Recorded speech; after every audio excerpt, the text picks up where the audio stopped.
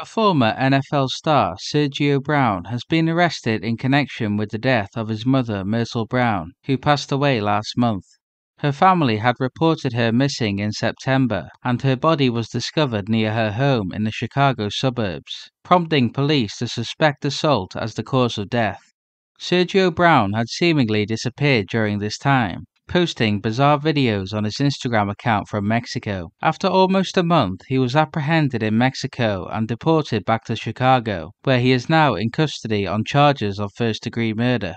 His unusual behavior and cryptic social media posts have raised further questions about the case. The exact court date for his trial remains unconfirmed as the investigation continues.